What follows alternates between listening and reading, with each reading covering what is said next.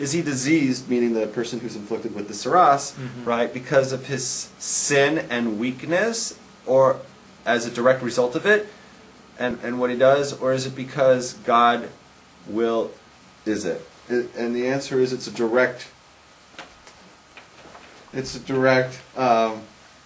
cause and effect. Right. He says like a whole bunch of, he sins, he talks about Lashon Hora, he says terrible things, he has his own blog, and on his blog he writes all the gossip of what all the other Jews are doing in town. You know, somebody gets into trouble, you know, they get sued or whatnot, and he's got to throw it right there for the whole world to see it, you know, just because it's like filed in the superior court, like suddenly it becomes everybody's business, you know, and runs with it. So for that, he might be afflicted with a skin disease and be taken outside the camp and savagely beaten by a bunch of young schweizers. I got some dead skin on my elbow. Maybe I don't remember what they are. Anyway, I'd like to make a point. Okay, doctor. Let's talk about me. So, I too have been sent outside the camp of Torah Judaism.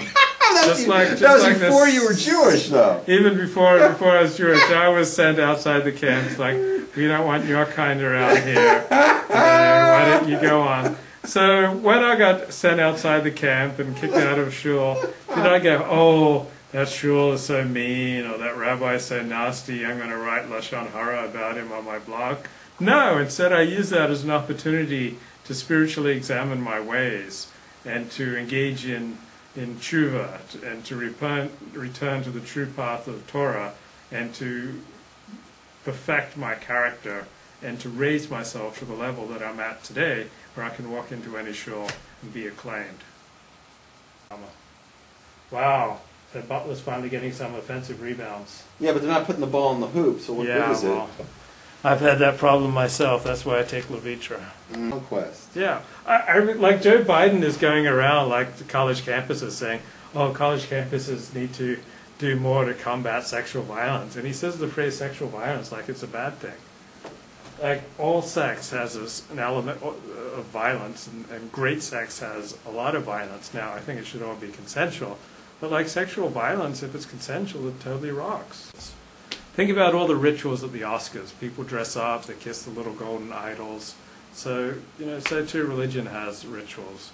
I thought your point of that was going to be that the Oscars and Hollywood is a form of idolatry. I thought that's where you were going with that. Well, that's probably true too. But let me tell you, I was dating this chick, and she was hot. Here we go. And we went to the opera at her invitation, and so I dressed up. I wore a suit when I went to the opera at her invitation. Okay. And then we were kind of struggling with what to do about Judaism, because I was an Orthodox Jew, and she hated Orthodox Judaism, and she hated Judaism generally. But she was hot in bed. So I thought, let's compromise. Let's go to Beth Am. It's a conservative synagogue. Let's try it out. And so we talk about going to Beth Am. She emails me and says, "Is it okay if I wear jeans?" And I go, "Yeah, would it be okay if I wear jeans, you know, to the opera with you?" And then she got really pissed off at me, and we never went. That's very good. That's very good. Why would you dress up for an opera, but you wouldn't dress up for God? Right. I like that. Like, why would, if she went to the Oscars, do you think she'd wear jeans? No. She would well, we don't want to see any women in shul with the dresses they wear at the Oscars. God doesn't have a problem when you fail the test of your Yetzer Hora. God gives you an Yetzer Hora. It says, "Maybe I'm going to tempt you. I'm going to stick a bunch of really hot, smoking hot, black babes, and I'm going to send them to your house. 3 smoking hot black chicks are going to come to your house, right? And if you fail, and you succumb to your animal desire, that's not going to tick God off, because that's how He created you. That your limitation is like, you know, smoking hot black chicks. That's, you go crazy, right? Exactly. Okay, because that's the way He created you. Right. That's the way God made me. Right. You know, but there's other people that are like really into money. Like, let's say like a Bernie Madoff, right? And Bernie Madoff, right, he wants to, like, you know, money and greed, you know, so like God said, here's a way that you can make like billions and billions of dollars, right? And it's illegal and you're not allowed to do it. It's theft, right? But he went ahead and did it, so this doesn't burn God up so much because that's how he created the guy. Right. What would burn God up is if Bernie Madoff went after 3 black chicks, because that's not even his thing. Yeah, that's not his thing. That's not his thing, right? Yeah. He like brought up like something that's not even his test, right? Or if you created a Ponzi scheme. Right, that's not my thing. That's not your thing. That's what pisses God off. Yeah. Okay. Okay. Classical music is a crime deterrent. This is very Jewish. We're influenced by the music, mores, clothing, and behaviors of those around us. As Plato said, any musical innovation is full of danger to the whole state, and ought to be prohibited. When modes of music change, the fundamental laws of the state always change with them. There's some truth to that. Tchaikovsky's, one of his concertos, they played it, one of his pieces, and it caused a riot. You know, and look at like the punk scene. You know, the punk music brought on riotous stuff, you know, and the whole change in the '60s with like the Beatles and the Rolling Stones, right? They had that whole thing going on, and then today you've got like rap. You have like making a move, making a move. Yeah, look how that's done. Yeah, got kicked off the Chabad telephone. Yeah, that's just outrageous. I enjoy engaging in jocular humor with the ladies, saying things like, "I can't touch you, you might be unclean," but that isn't really what the word tameh means.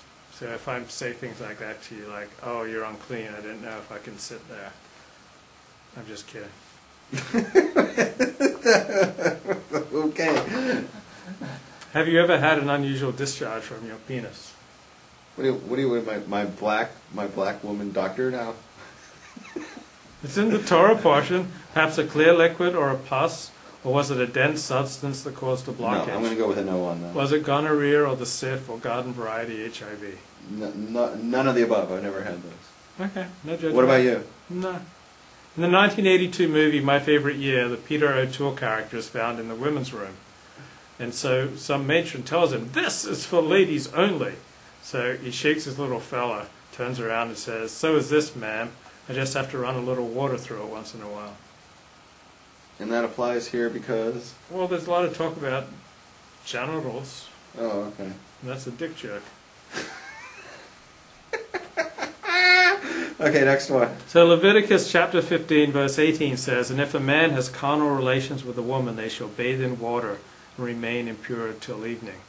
Now this does not sound to me like such a harsh penalty. Frankly, I wouldn't mind paying it for the right girl. There's nothing here about his soul being in peril or his sin making Jesus cry.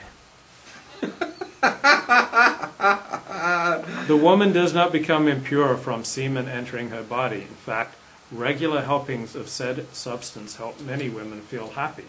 The BBC reports, women exposed to their partner's semen during sex may find themselves feeling happier than those who use a condom, say scientists. Scientists in the United States believe the mood-altering hormones in semen absorbed through the vagina help to boost women's mood. Semen contains a range of hormones, including testosterone and estrogen, both of which have been shown to improve mood. Mr. Gallup said the findings may also apply to women who engage in unprotected oral sex and people who engage in anal sex, but he said further research was needed in these areas. And of course you want to volunteer for some of that research. Chas v'shalom. Okay. It is forbidden according to Wait. Before we move on to the next thing, I want to discuss that a little bit. Yeah. By the way, his wishful thinking there, like, I think it's going to be the same thing. If they're willing to give head and do anal, it'll help them. Don't have anything scientific on that, but We just need further research. We just got a theory there on that one. I wanted to say that the Talmud actually, this is not a surprise to Jews because it's actually in the Talmud. Mm-hmm. It's in our oral tradition that it says that when a man and woman when a man and a wife have relations, that he gives to her, he loses strength and she gains strength. Oh, that's interesting.